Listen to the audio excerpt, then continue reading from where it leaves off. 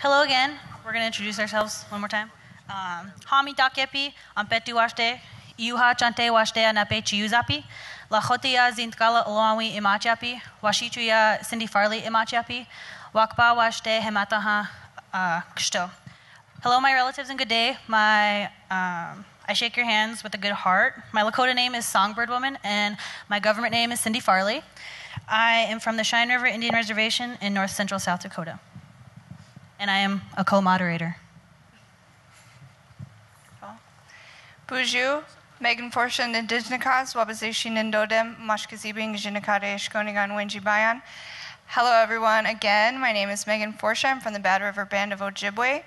And before we kick off this youth panel, I just wanted to give a shout out and a huge thank you to the Intertribal Agriculture Council for sponsoring this Youth Voices session. They made an incredibly generous contribution to our scholarship fund that's responsible for bringing a lot of these youth here today. So I wanted to make sure that we recognized their generosity and their continued support to the future of Indian agriculture and specifically to supporting our youth leaders here today.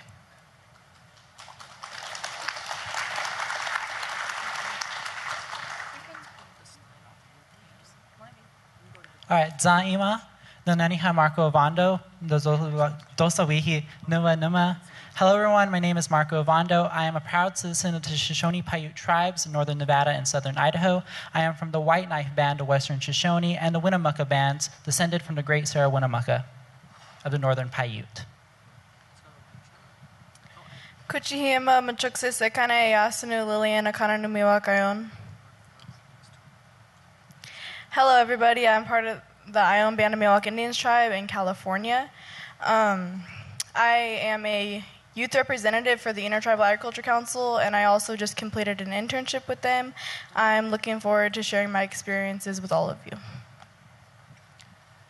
Saguli Swakwek, Lucas Ni Yun Gets, On Yoteaga Ni, Waguaho Ni Wakita Hello, everyone. My name is Lucas. I'm of the people of the Standing Stone, also known as the Oneida Nation of Wisconsin, and I said I'm Wolf Clan. So I'm living up in Minneapolis right now, working on an organic farm. While I have the mic, I'm going to do a little plug right here. So I'm a seed keeper, and if there's anybody from the Hidatsa, Rikara, or Mandan tribes that keep their ancestral seeds, if you want to come find me afterwards, I want to talk about some seeds. We're trying to identify a seed that we have. So if anybody knows anything, I'll be with the hat. So thank you. Okay, to start things off, and we can start with Elise and build off of everybody else. So the first question that we have is, who or what inspired you to do the work that you're currently doing or that you want to or plan to do in agriculture and food and nutrition? So that's really loud, sorry. I went to the first IAC meeting in 2014, and there's something about Ross Racine and Zach Duchesneau that when they talk, they just have everyone's attention. And I think Ross was the first one that caught my attention and said, he first kind of instilled everything that the Intertribal Agriculture Council is called Intertribal just because we need to work together as a tribe. We all have one goal, and that's to make Indian country healthy again. And that never occurred to me before the IAC, the Ag Summit, the IFAI. So he was probably the first one to inspire me. And I have like a whole list of stuff I want to do. I just don't know how I want to do it or in what order. So until I came to Seeds of Native Health in 2016, I think I was still believing that I was going to be an engineer after I graduated from college. And during that event, I realized we need our communities to get excited about traditional foods so that everyone working on access and revitalizing our connection to our foods will have that energy returned from the communities, and they can create self-support. So I jokingly came up with the idea that I was going to launch a cooking show called Indigit Kitchen then, and I don't think anyone believed me until I did it. But it was this event, or what became this event, that actually inspired me to do the work that I'm doing. So, like I described in my presentation, it was primarily my dad who got me interested in what I've been doing, my research with buffalo. And so I'll keep it short and sweet. What inspired me to continue what I was doing was actually seeing the youth get involved in things that I want to be involved. Like, I was kind of jealous of some of these kids going off to like DC or elsewhere off my home reservation and doing these amazing, wonderful things. And I'm like, I want to be a part of that. So I latched on with different organizations and just pretty much rode the ride with them. One organization in particular, the Future Farmers of America, or FFA, I really got attached to, seeing how, first of all, you get to wear the awesome blue corduroy jackets. Love those things to death. And then overall, just seeing how confident these individuals are. Like, once you put on that jacket, you're a totally different person, and it's a better person. But there was also not a lot of Native American representation. You see all these people there, but you don't see that many natives. And I was like, why is that? So my home chapter was one of the largest chapters in the FFA organization for having the largest number of Native Americans. So I was like, that's pretty cool. And I got involved in that, and then somehow became the first Native American state president in the organization's almost 92 years of history now. Thank you. But yeah, what inspired me and continues to inspire me to do these things are seeing the youth taking these opportunities that are presented to them and being able to do things, push the envelope, and pretty much write our own narrative. What has inspired me is the Intertribal Agriculture Council. I started getting involved with them about a year ago, and since then I've had many opportunities to come out and present, be on panels, experience a bunch of different things, and then become exposed to many different aspects of agriculture as well. I also heard, I don't remember who it was, but I was sitting in a presentation yesterday, and I heard somebody say that the forest is like our Walmart. You have everything at your fingertips. So that kind of inspired me as well.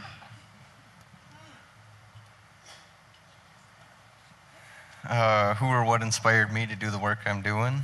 I think about 4 or 5 years ago, I got involved in agriculture.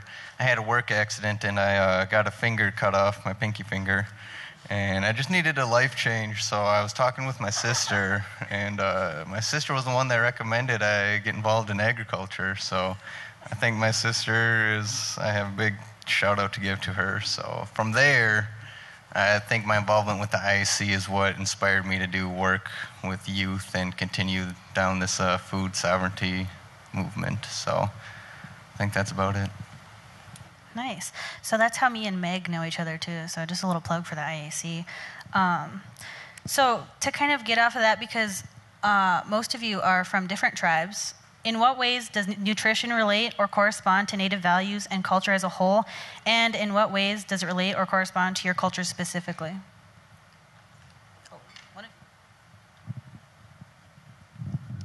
I think all of our answers are going to be similar, and I think everyone else in this room has a similar answer, but I think it's deeply tied to, our culture is deeply tied to our land. I was trying to come up with different answers for this, but has anyone ever seen like a Sweet 16 or a Quince on a res? I don't. I have my first kill, my name giving, my first catch. Like, you don't see that. It's deeply tied to our culture, and I think a lot of it is just we were born with it. We never have that other Western events or anything like that, but I think agriculture and gathering and hunting and fishing have a lot to do with our culture, and it's the center stone. Yeah, I think when it comes to nutrition, it goes beyond just what we're putting in to nourish our physical bodies and give ourselves the caloric intake in order to execute our daily tasks. I think for Native people, it moves much beyond that. And not only how our food is taking care of us, but how we're taking care of our food and where our food is coming from. I feel like by revitalizing that connection to our different traditional systems of harvest and gathering and traditional farming methods, I think we recognize all of these other cultural ties and the needs to take care of those spaces and those creatures. Yeah, I agree. And I think that nutrition for Native people is much more decompartmentalized. It's not put into these tiny little boxes, like you were saying about caloric intake and carbs and fat and protein and all that, even though I am studying buffalo fat. But it's a lot more than that. It's about true nourishment. And we don't just nourish our bodies, we nourish our spirits and we nourish our minds. And I think Native culture does put a lot of emphasis on the land and how you get food and how you take care of the land, how you take care of the animals, and just understanding that we're all related and that we are all interconnected, and that just not compartmentalizing things like that, I think, is how is what the true definition of nutrition and actual health and wellness is across Indian country. Yeah, I completely agree with what all these fantastic women have said so far. Growing up, my grandparents always thought of it as, think of yourself of the land, because in reality, all of our peoples, all of our creation stories, we're a part of the land. We come from the land. My creation story, for my tribe, we personally came from clay that was found in our riverbeds. So we came up from the land and consider ourselves the food of the land, and we're all interconnected. My grandma always told me, think of it as like a big giant web, how we're all interconnected. One facet affects another facet, and so on and so forth. And by thinking of it in what they said earlier, don't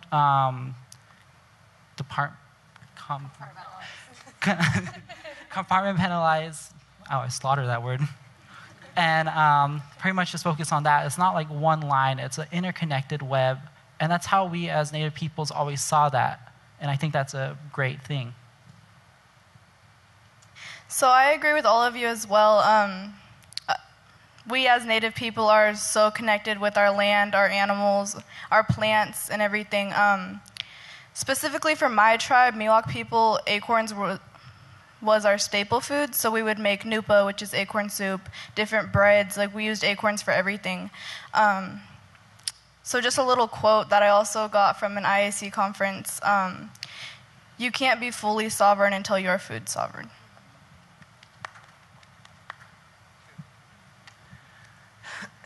I definitely agree with what everybody said up here. Very good words. So I think that as indigenous people living in this world that we are, there's lots of new medicine, lots of new pills that we can be taking, you know. There's drinks that are full of antioxidants. There's pills that have all these vitamins, minerals, and everything in it. And I think there's dangers in that. I think there's dangers in separating all the stuff out of the food. I think that us wild harvesting some blueberries or some cranberries, you know, getting our antioxidants from there and getting our proteins in full corned bean squash soups, everything like that, you know, I think that definitely relates to Native values in general. So I think that us as indigenous people, we need to be mindful of where we're walking in this new world. So, yeah. Beautiful. We are all in agreement on this stage. We're all on the same page here. So, no, but really I think the fact that we're all on the same page is really important, and I think it really goes to show that there's a growing movement of youth across Indian country that feels this way about the health of our communities, the health of our culture, the health of our environment. And these young people up here today have really important and powerful things to say. And so the question I want to ask you guys is, how has the label of youth impacted you in the work that you've been trying to do? Like, how has being labeled as a youth impacted the way people perceive you and the message that you have to share? Well, I know for me, I've pretty much been a youth my whole life. I'm only 19 so far. So all of the work that I have done, sometimes it depends on like the setting, but mostly people perceive youth as someone below intellect, someone that's below wanting to have these serious conversations with, and that's totally the opposite of what we are as youth. It blows people's minds out of the water when youth come up and do all these extraordinary things, and you're just like, I never thought a youth was capable of that. But the youth are, in fact, capable of doing such amazing things. I know when I was, personal quick story, I was working with the state of Nevada for drafting some legislation to recognize Indigenous Peoples Day in the state. And I remember this one lady in particular was like, what do you know about anything? You're just some kid from the reservation. And I'm like, I have thousands of years of generations and history and cultural ties to this land that is now called Nevada. So I think I know a thing or two about having to draft some legislation recognizing the status of Indigenous peoples here in the state. And it's just something like that. But then at the same time, youth are also revered, that we're also people who have the answers for, not just the answers for tomorrow, but answers for today. We see things from a different perspective, and that's something I think we can all agree on here. Now I have to follow that. No, I have some thoughts about this. I think it is, I guess I'm classified as an elder youth now. I got mistaken for Elise's mom when we checked into the hotel, so I don't really know what's going on. But it is also my label as a youth that has enabled me to get involved in the food and agriculture and nutrition sector. It has been funding for youth programs that have brought me to different events and enabled me to make connections and build the type of work that I want to be doing. But that said, there is also the stereotypes that come with youngness, and youngness is associated many times with naivete, ignorance. And I think where there is less life experience, there is also more potential to learn and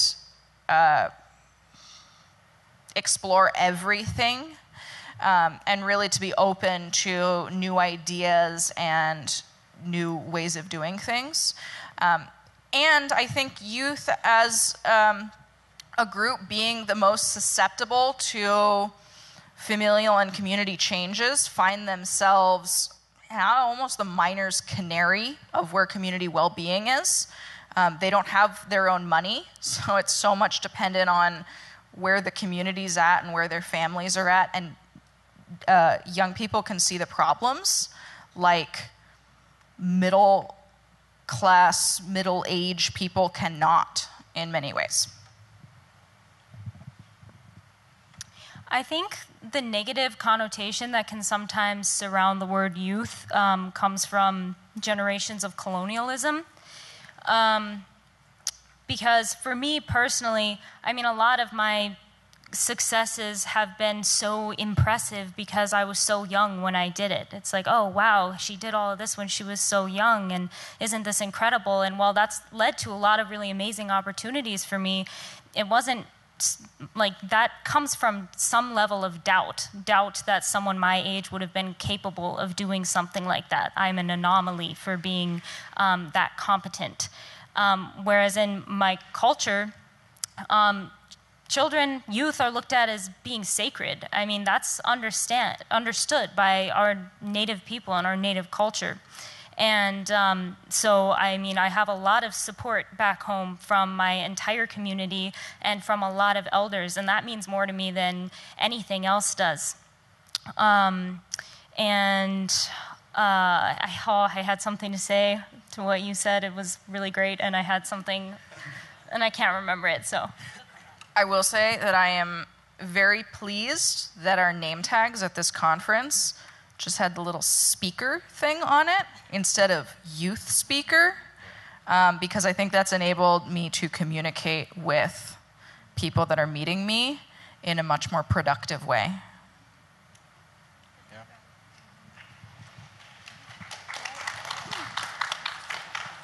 Yeah, so I think I'm right there with Mariah being an elder youth, right at the cusp of not being a youth anymore, but I'm definitely going to keep coming to these events as long as I can, because I think everybody here, we're all empowering each other. We each come back to these events with new stories, new tales of what we've done in our communities, and we are all still youth, we're all still young, but I think that the title youth does have some negative connotation, as Elsie said, that you know, just because we're young or we have the label youth to us, we're not as capable of things. So I think that it is kind of dangerous looking at us as young, naive people when everybody here is full of experiences, full of knowledge, and you know, we're the youth that will change the future. So I think that I'm gonna stop talking now. So I think when I read that question, everyone just thinks of like millennials, the younger generation. We're always on our phone, doing Uber Eats or just Facebooking. But there's some of us that are like researching buffalo fat. Like, who does that? It's a native ag nerd. I mean, come on. I read the Farm Bill recommendations that were set by the Native Farm Bill Coalition. I think the biggest thing is, I know some people are very hesitant about having youth come in or youth taking over. We are trying to learn as much as we can as in little time as we can. I think for me, the biggest thing is seeing blood quantum, how that's a big issue. But Native Americans are huge. We aren't as population-wise, we aren't as big as we used to. But a lot of us just want to keep and restore our traditions, our language, our traditional food, our first foods, our ceremonies. It's insane that I started in 2014, and wherever Mama Janie's at, I'm not sure if she's in here, at Gila River, when she introduced me, she was like, she was one of the youth that was learning, and now she's taking over a whole program. You are seeing more and more youth step up to the plate. We want to be in that position. We want to be there. And that's what a lot of youth here are doing, is they are trying to learn as much as they can. I'm going to spotlight my friend Jake Frank, just finished culinary school and is trying to be a chef. And bringing them here is just something that I wanted to do because there's so many things that are happening that aren't happening at home. We have to travel. We have to be there. And as youth, we are trying to bust our butt to get as much knowledge as we can.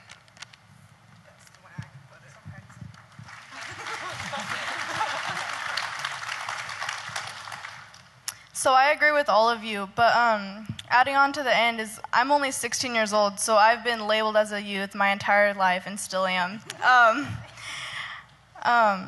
So it's like no matter our age, like we're all out here still doing big things. So being labeled as a youth, there are like a lot of negative comments about it, but we're still out here like doing the work for it, and I'm glad that we're recognized for it. So I just want to say, that's really great feedback about the ribbons. I was pushing for a youth ribbon.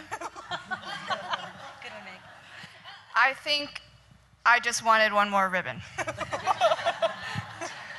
So I will keep that in mind for the future. I think a great follow-up question to that would be, what advice do you have for adults or professionals who are seeking or wanting to work with and involve youth in their programming or their efforts?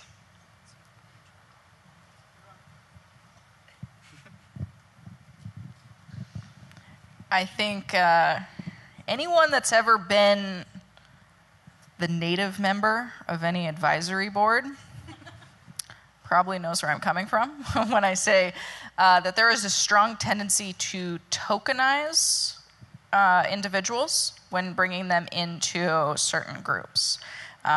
It often comes from a place of power, and maybe it's older folks going, oh yes, we'll reach out to this youth and bring them in and have like an honorary youth member or something.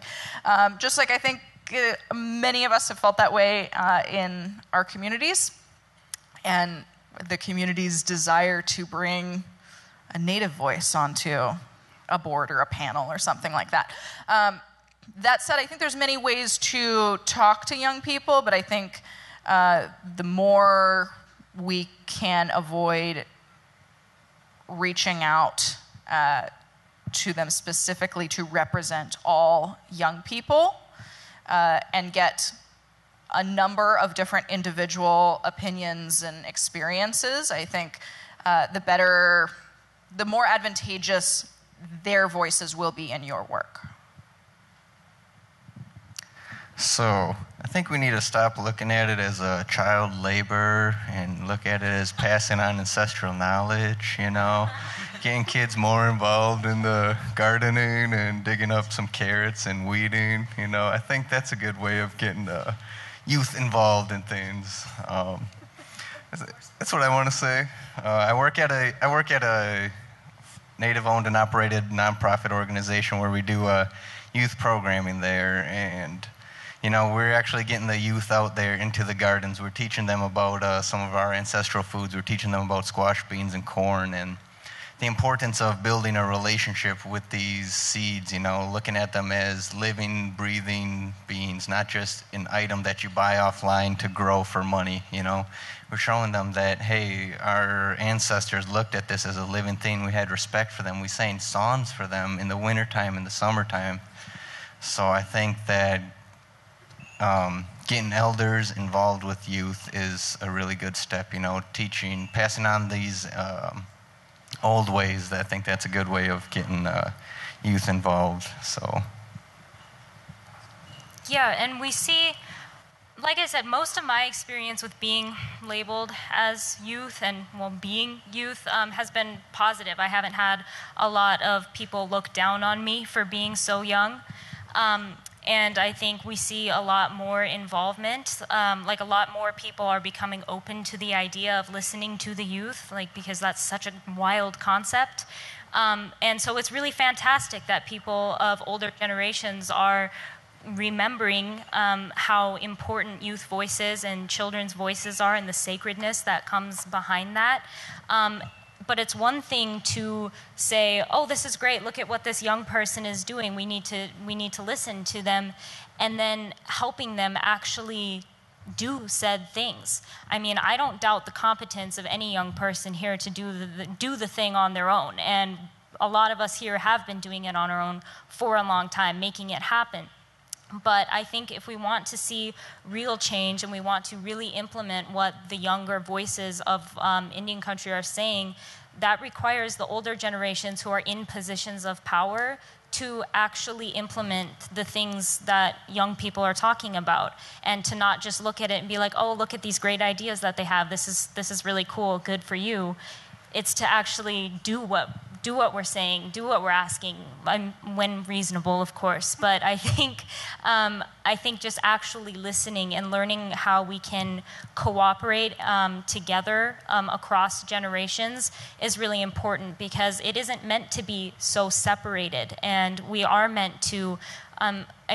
Elders are passing down knowledge for a reason, and it's because we are the younger generation. We are the ones going to be doing those things, and so at some point we have to actually start doing those things. And I think now, as we're in a world that's changing very quickly, and we're in a world that's modernizing very quickly, it's really important to listen to the younger voices. I just watched a Vice documentary called The Third Industrial Revolution, and this guy talks about how it is really important for like the older people who don't understand like technology and like how we can do this. Like I thought about this a lot during Mariah's presentation on digital media, how it's really great that she's here to present to people who maybe don't understand it as well as all of us who are on Snapchat and Instagram all the time understand it, because like it isn't something to just look down on. It's where we're at right now. It's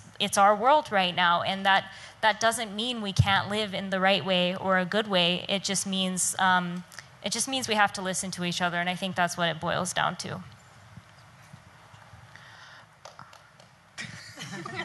Thank you, Caleb. So I wanted to sit in on a tribal council meeting a couple years back, and the best way that someone taught me was you're supposed to be seen and not heard, and that's saying a lot. But in most cases, if we want, or if we're supposed to take over and be the next generation, we need to be there. And it's becoming very, very, very, very kind of standard that we're just not going to sit there anymore. We're going to speak out. If we're supposed to be the next generation, we're going to speak out and we're going to be heard. And that's, I think, what a lot of organizations have been doing. But we're here. We are going to be there, and we're going to be there 50 years from now.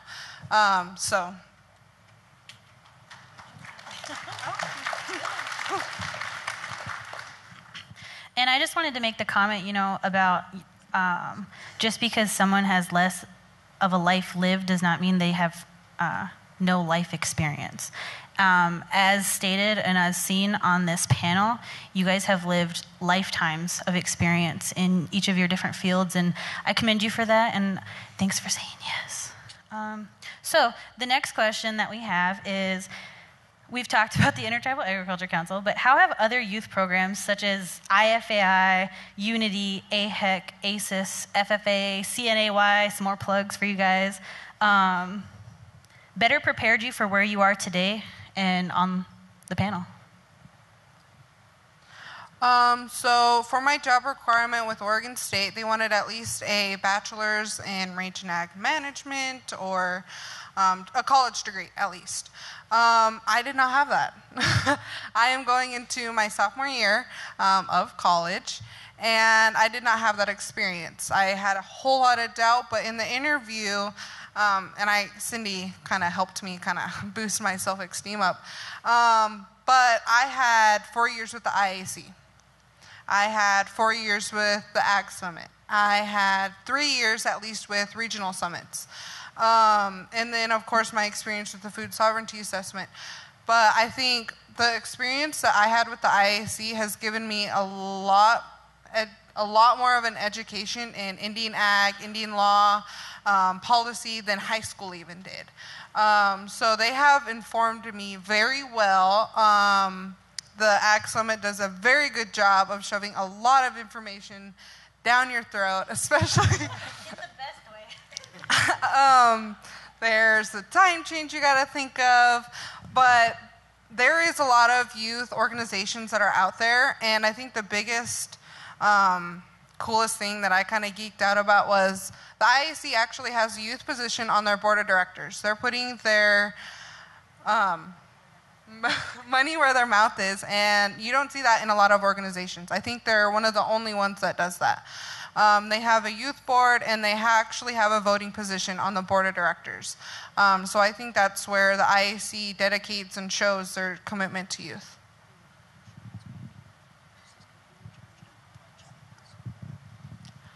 I know for me, I just recently within the last year, got more involved with the IAC and seeing what that all is. But my first stepping stones were involved with the FFA organization, being a part of that organization, getting the skills, some necessary skills that I needed to become able to sit on the stage with these amazing people and talk to you. Another way was involved, I'm deeply involved with the organization called Unity, and what Unity stands for is United National Indian Tribal Youth. And with that acronym UNITY, it pretty much just says what it is. It's a unity of Native youth from all across the country that come together, share their cultures, share their life stories, their successes, their failures, come together, get new ideas off of each other, support one another, and to make a better Indigenous America, if you will. It gives us a voice to be the voices of our people for tomorrow and even today. I know there are several youth councils across the country who sit at the same level as their tribal councils. They vote on past things. They work with their tribal councils together to approve things which could be amazing, great experiences. So yeah, it's just a little part of how I got involved in that stuff. And then from FFA, I wanted to learn more, specifically, especially on federal Indian ag policy and how ag policy affects me as a Native American. And so attending these conferences, the IAC, gave me another stepping stone after FFA, after I retired as a state officer, to see what can I do now with something that I never knew I had a passion for. And being a part of this has really pretty much like strengthened what my position is as a person.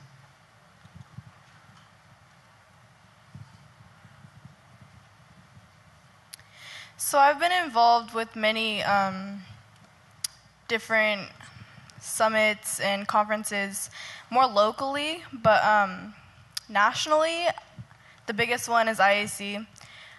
Recently, I completed an internship with them, which was actually a college student internship, so it was really amazing to just gain all of that experience and knowledge and exposure. Being able to work at our local plant material center with USDA government workers. Also, working with tribal elders to just get the traditional knowledge from them. So working with, it's kind of interesting. So a year ago, I started a local youth group, Native youth group. And so it's mainly just my family that lives there. But so what I do is I completed my internship, and it was all working with traditional medicinal plants. And now my project is to restore those onto my reservation in Ione, California. So throughout my internship, I kind of just got to work with elders, I got to work with government workers, and then also bring that to our youth. And then now having all the youth in my community just come together and create those projects. So also, one thing I've been working on with the help of IAC is just knowing that there's a whole tribal community backing me up with any steps that I take. So yeah, I've also given the youth in my community like opportunities to go to all these different events and just share it with them, because I know coming from such a small community, we didn't have that many, we didn't know of many organizations. So just being able to bring that to my people and come out and get educated was really important to me.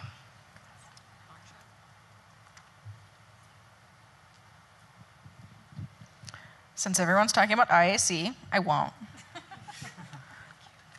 They spat off a whole bunch of acronyms, and for those of you who, oh yeah, it's an Indian conference, you should know all these acronyms. Besides IAC, I think IFAI, Indigenous Food and Agriculture Initiative, has done awesome policy training, worked with shoving a whole bunch of information down our throats. Is that how we put it? No, they've been wonderful. They've worked on bringing youth into Farm Bill advocacy along with the IAC. I think it was a particular moment when, as the Native Farm Bill Coalition, we were having meetings in the White House, and the representative that was there from the administration was trying to cut our meeting off, and a tribal councilman stood up and said, "No, our youth are our future, you need to listen to them." And it was the youth that closed that meeting and really showed what we wanted to get out of the Farm Bill. And for those of you who have worked on the Farm Bill, you're diving into intricate policy in food, agriculture, nutrition, forest management. Yeah, it's a lot. And so we had to take the reins at the end of that meeting and wrap it up to summarize what we wanted. And that kind of policy advocacy would not have been possible if not for the training that we've got through these different organizations. I will also throw in a shout out for the Center for Native American Youth, housed within the Aspen Institute. They do a lot of really awesome programming. I was really fortunate to be recognized as a champion for change through that, and receive advocacy training through, I think it was one of Obama's speechwriters that came in and gave us this rundown of how to tell your story and get to the point, which I'm not doing right now, so I'm sorry. No, there's a lot of great programs, and they've done a lot of good things to bring us all up to the level that we're at. So I want to ask one of the questions on my list here. What advice would you give to youth wanting to be more involved or who are just getting started in agriculture, food, and nutrition? But I want to give you a little bit of a constraint on this question. Aside from getting involved with the Intertribal Agriculture Council, CNAY, a lot of these great programs that we've already mentioned, maybe on a more like personal level, like just how can they maintain a cultural connection if they're going off to school to study these things and being away from their home? How can they continue to pursue these things as a passion if maybe other people in their friend groups aren't pursuing the same interests? Aside from these great organizations and great programs that we know are out there to support Native youth, on a personal and individual level, what would you say to Native youth who are finding themselves drawn to this field of food, ag, and nutrition? Well, I definitely think the IAC is a good place to start, but that aside, I think that there's a couple different areas of agriculture and health that you can look at. There's the agriculture side of things, farming, growing vegetables, growing animals, things like that. There's a food side of things like preparing food in the kitchen. There's the health side of things. There's a lot of different sides of it, and I think just figuring out to see which one you like, and if you don't know which one you like, maybe just buy a couple seeds or find a couple seeds and grow them in your house. Find a windowsill and grow them. Get your hands dirty. Or see if you can throw together a wild rice soup or another kind of dish. Just doing it a little bit at a time, figuring out what you really enjoy. And you don't need to go crazy and rent out a full acre and grow it all yourself. If you're a 14-year-old, you don't need to do that, but it'd be fun. I would have liked to do that. So I think, figuring out what you like and just doing a little bit of it and just working your way up, I think that's good personal advice that I have. So. Pretty much there's something for everyone in agriculture. Agriculture is such this wide, broad spectrum that pretty much has some component in all of our lives. Great component is we all need to eat, right? So by just getting involved in something that interests you and diving deeper into it can help really motivate you to pursue something. I know for me, I come from a mostly reservation, now urban background where agriculture is not that prevalent. And I want to learn more about how cattle are pretty much raised and grown and stuff. So something that I did was reach out to a local rancher in the area and ask if I could help them with whatever tasks. Mind you that I am terrible on horseback and can't rope anything. But just getting out there and asking and doing your own research, get your curiosity flowing, who would have thought about lipids in bison versus beef? I'll go back to that because that's such an awesome example of someone who was curious about something in agriculture that they want to delve in deeper about. And another thing is just keep doing what you want to do, pretty much. First of all, thank you. Second of all, I think my biggest piece of advice would just be to believe in yourself, as cliche as that sounds. I mean, I didn't really know that I had a place in food sovereignty because what I had seen about food sovereignty didn't really align with what what was relevant to my culture. I don't come from an agricultural culture, and I thought food sovereignty meant gardens and farming and cattle, and that's not what my culture is about. But if you just look into it a little bit more, you'll realize, just believe in yourself, because if you have an interest in it, it more than likely is entirely relevant to what is going on at a larger level. And just whatever you're interested in, believe in that. I mean, I thought I had this interest in pursuing something buffalo. I knew I didn't want to be a rancher. That wasn't necessarily what I saw for my future, and still isn't. But because of that, I thought, oh, well, geez, like, I'm not going to be able to pursue that then as like a career. There's no job that's just likes to do stuff with buffalo. But the more I looked into it and the more I trusted myself, not just because that came naturally, but because I had an incredible support system, the more I realized that those possibilities are there, and they're abundant, and you just have to look for them, and you just have to persevere through what it is to be a youth, and you just have to figure out how to navigate that, because it will pay off. So I did an interview with the IAC for an internship, and I know it's a side, I know it. But they asked, my experience and my response, and I was a little nervous at the time, but I even said that if they were to have someone, if they wanted me to get a tattoo of the IAC logo, I would do it in a heartbeat. But that aside, the IAC, all these programs kind of give you a family that you don't get back at home.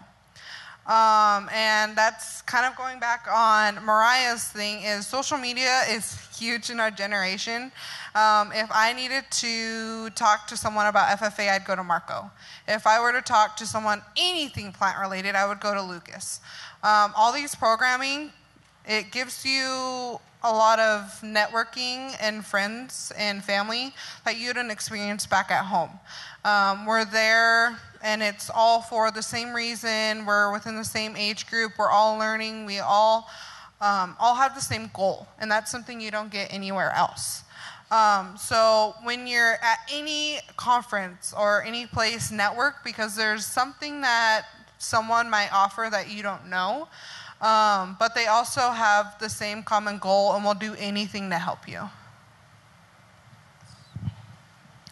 I think there is a connection of elders waiting to be asked for information, and a cohort of youth that are waiting for elders to be ready to teach them information. If I were telling my younger self what would be the best way to get involved with this, it would be to ask for what I need or what I am curious about. Can you take me hunting? Can you teach me how to fish? Can you teach me how to cook this weird looking squash?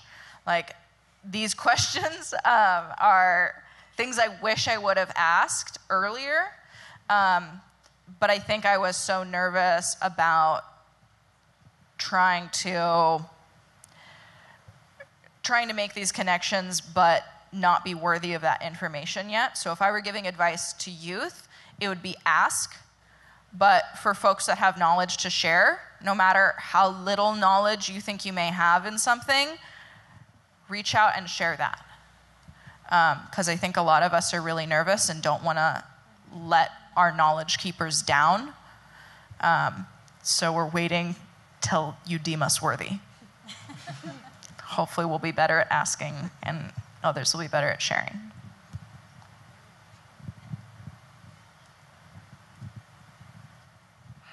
So we're going to go to some audience questions now. This one really stuck out to me. And if you know anything about me, it's not really a surprise. So this question comes from someone in the audience. Your generation is going to have to face the harshest realities of climate change. What do you think about the intersection of food sovereignty, sustainable agriculture, and repairing our earth?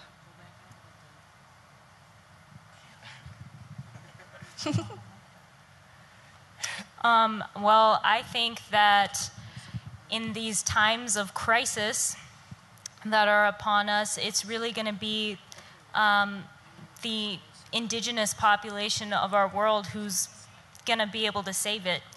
I think that it's indigenous knowledge that understands that we're all equal, that really places an emphasis on respecting the land, and that we can't live if we don't treat the earth with respect, if we don't treat all of its inhabitants with respect. That it's those people whose practices are going to be looked for and who are going to need to take charge when people have no idea what to do, because the way we're living right now is not sustainable. And if we can get back to some of our traditional practices, all of those have sustainability built right into it. They're built on a foundation of sustainability. And so I think that really coming to terms with that, the rest of the world, the rest of the country really needs to come to terms with that, because I think there's a whole generation of people who are ready to take charge and are really excited to do so, even though it is coming in kind of dire times. If you want to stop climate change, I can tell you how. We just need to give the land back to indigenous people.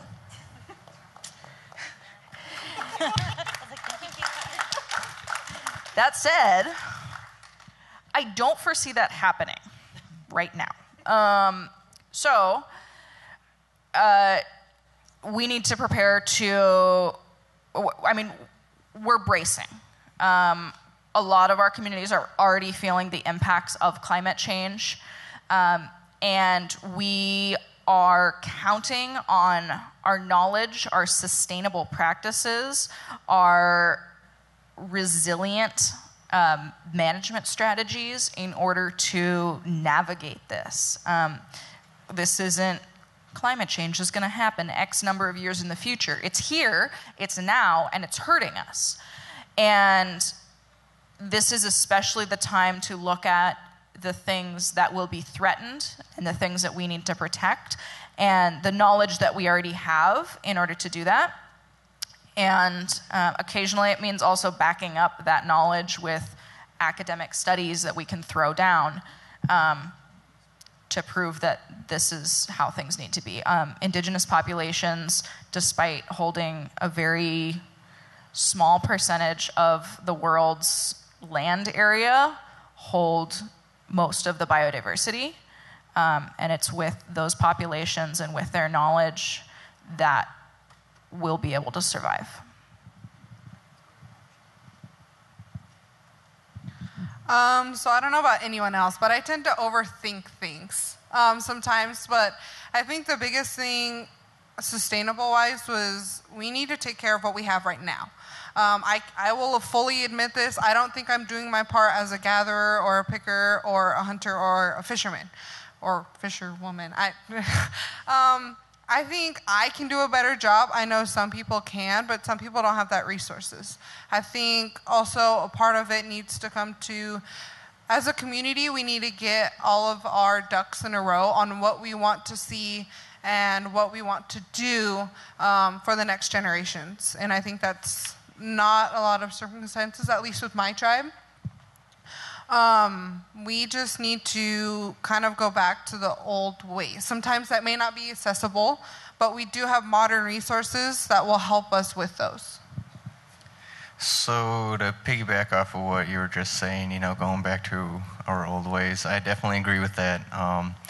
Right now, if we're looking at our food system, and climate change is definitely going to affect our food system, our food access, everything like that. A lot of our food comes from seeds that are grown in big operations. People need to buy in their seeds every single year. They have a dependency on these seed companies. And what happens when these seed companies go under? What happens when they can't provide seeds for us? We're going to need to feed ourselves. So I think getting back to our old ways of keeping seeds and respecting these seeds, reclaiming the seeds and the foods, the berries, the trouts, all of our ancestral foods in general, not just seeds, but our foods, and working with them in a respectful manner, I think that'll help immensely. And, we're not going to be able to reclaim that all right away in the next year or two, but there's definitely steps that every community can make going forward, because climate change is definitely here. It's definitely happening, and it's kind of scary being this young and not sure what's going to happen in 20 years from now, you know. So. Okay, just because everybody is dying to ask Elsie some questions about her buffalo, and it's the #1 vote on Pigeonhole.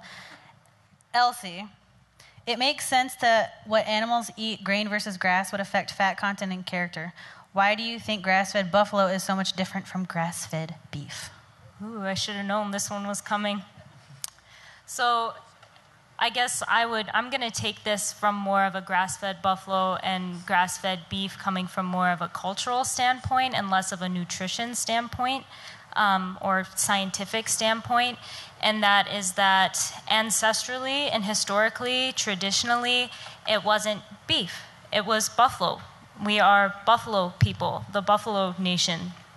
And I think right there is the biggest difference. I mean, you look at the creation story, we came out of Wind Cave as buffalo and not as cattle. And I understand how important the cattle industry has been to a lot of people in my community.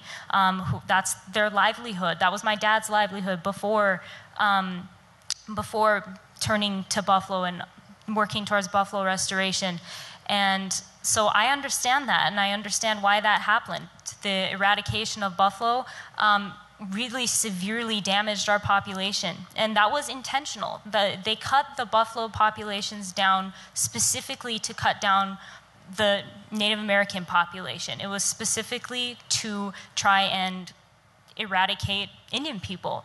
And so I think that while now that the buffalo numbers are coming back, I mean, we've lived so long not having these wild, huge, abundant herds, and maybe it isn't realistic to have this entire ginormous buffalo herd roaming all the way across North America anymore. But if we want to entirely get back to our culture, we need to get back to buffalo, and I firmly believe that, and I hope that there are some people who are willing to believe that too. Okay, and like Meg said, for anybody who knows her, anybody who knows me, I'm a proud alum of Haskell Indian Nations University. I really like to advocate for TCUs. So I'm choosing this question. Thank you for whoever asked it. For those who attend non-tribal colleges or universities, why did you choose to go to those rather than tribal colleges? And if the resources were available, would you transfer? Dun, dun, dun. All right.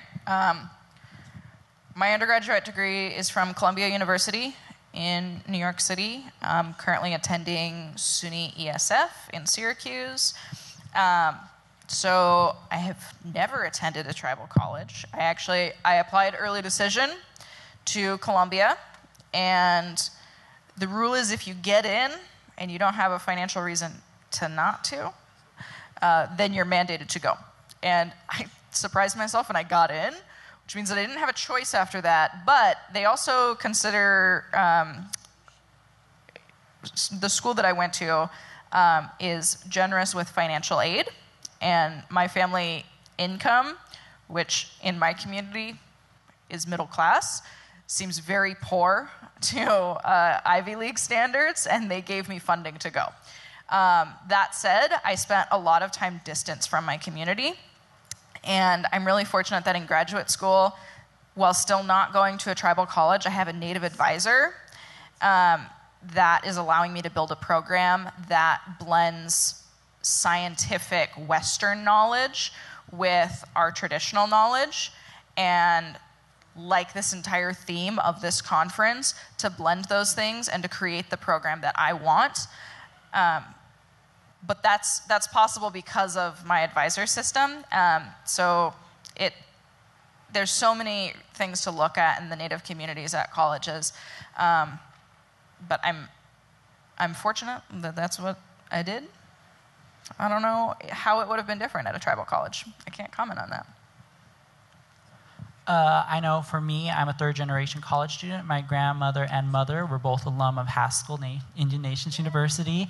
However, I took the more public route and currently attending Boise State University as well as the University of Idaho. Both are in Idaho. Go Broncos. But I chose to go to a non-native school just to get off the reservation pretty much and experience pretty much a new experience in life. I always like to get out of my circle every now and then, go on a tangent or go on a limb pretty much and experience something new, something that makes me slightly uncomfortable but at the same time that I'm perfectly capable of. So leaving the reservation, not knowing pretty much anyone in that city, just pretty much just trying to be myself and be like a regular college student. But however, Boise is only 2 hours away from my reservation, and there's a lot of family that live in Boise, and it is in the traditional territories of my peoples. But at the same time, the resources there is a Native American advisor, and they do come, and we meet pretty much every week for lunch or dinner, that sort of thing, and just pretty much just go on and see what kind of opportunities that there are for that could be possible for people of color and that sort of thing. But mostly I did it for experience, just to get off the reservation, listen to a new perspective, and pretty much just uplift myself and enlighten myself on some of the methods that white people are doing out here.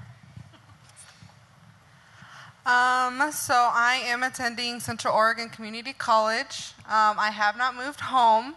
After graduating, I even committed to Washington State University. They have an MOU program with the state of Oregon. So anyone in the state of Oregon that wants to go to Washington State, they get in-state tuition instead of out-of-state. And I was kind of nervous about saying this, but I did get pregnant right out of high school. You know, stuff happens. I have an 8-month-old. He's turning 9 months next week. But I had to adjust life. I mean, I'm still going for the degree that I would have gotten at Washington State. But hearing all of Cindy's long stories about Haskell, I would transfer if there were any tribal schools. But I am heavily resourceful on a lot of people at home. And so I definitely would go to a tribal college for sure.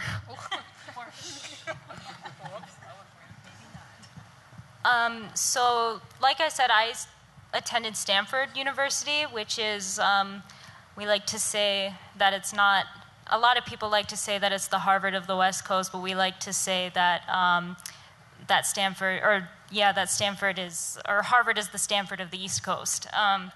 But one of the reasons I chose to go to Stanford was, like Marco, I wanted to get off the reservation and experience something else.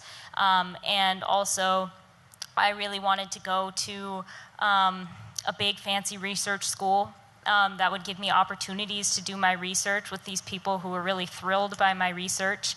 And also what really stood out to me about Stanford was they have kind of a nationally renowned Native American Studies program with some really incredible professors. And one of the biggest things is there's actually Lakota language is actually offered at Stanford. And I can take that to meet my language requirement, even though I would argue that it is not a foreign language.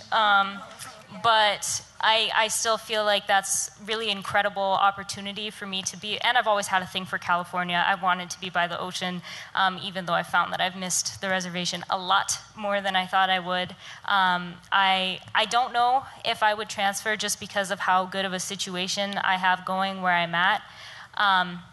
But I'd tell you that if there was a Stanford that was on the reservation, I would go to that one. Yeah, the college I went to, it was really, the program I graduated with, it was really the only program in the whole state that had that in it. So maybe if there was a tribal college that did have the same program, I would have went there, but I was just really drawn to that specific program. So, yeah.